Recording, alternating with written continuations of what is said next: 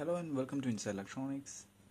And in today's episode, we are going to take a look at a parcel that I got from eBay.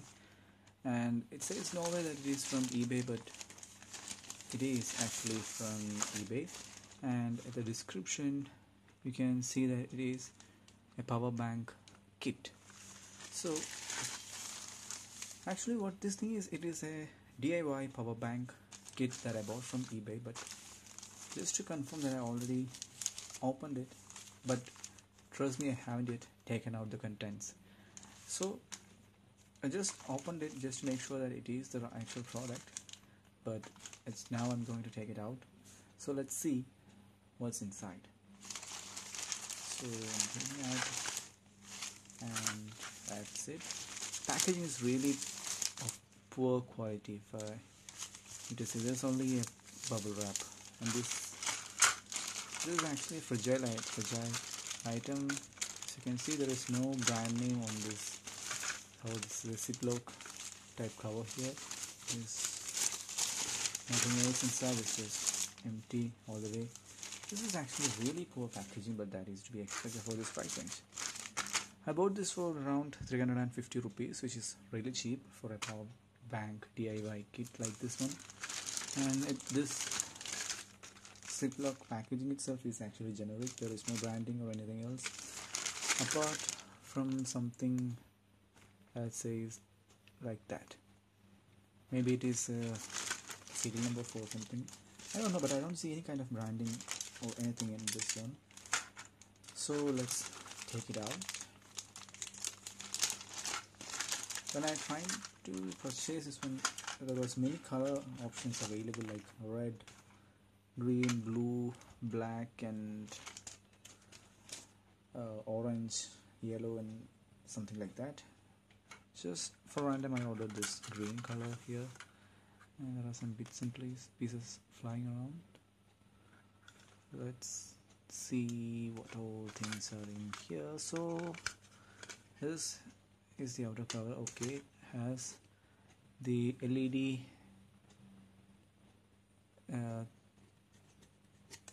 reflector, or the whatever that thing that is used to pass the LED light through here is already fitted here, but the switch,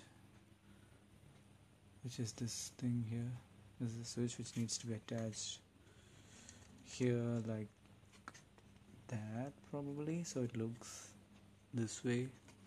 Actually, it feels quite nice, even though it's only says power bank here. This feels really nice to touch. And on the other side it says 20,000 milliamp power, 5 volt 1 amp, output 2.5. what? Okay, it's 5 volt 2.1 amps, 5 volt 1 amp. So this thing has, as you can see here, this thing has 4 USB ports, and that is why it says ports 1 and 2 is 5 volt 2.1 amp, 3 and 4 is 5 volt 1 amp. So this is actually a 4-port USB device. And if you look at the copper coil here, this is actually a pretty thick coil. So I actually think that this can handle 2 amp, because I have a 1 amp coil lying somewhere around that is not this thick. This one has very few components in it.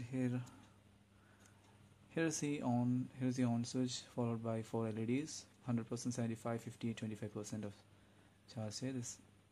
There's an LED right there, 4 ports, pretty much nothing on this side, and only a single chip followed by some components up there. So if I say this is if you can read that, it's an IP5306 chip.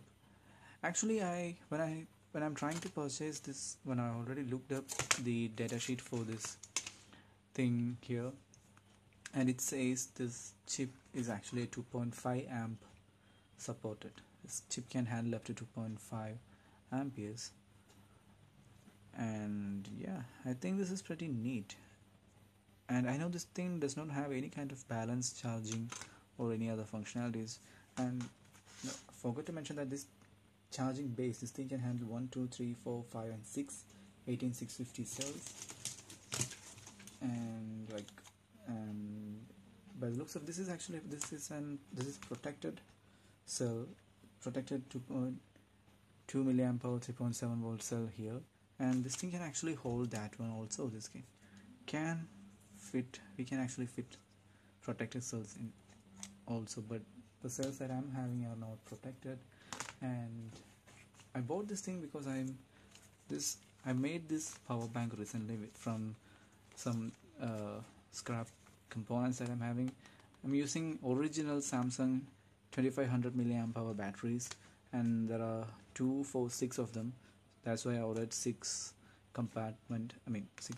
battery power bank case.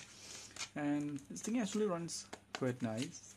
I can actually charge my cell phone 3 times from this thing, and this thing also does not have any kind of balance charging or such features. This works on the regular DW01 base protection circuit, the very common circuit you can find online. This is based on that thing. So I'm going to take the batteries from here, and I'm going to actually place it in here and make it a little more pleasing. So that is the purpose, that is the actual reason why I bought this Chinese power bank. So on some other episode I'm actually going to take apart this power bank here, and I'm going to build this new one, and I will actually do a video about that when I'm actually doing it. So that's it for today. This is the Chinese power bank. Thanks for watching.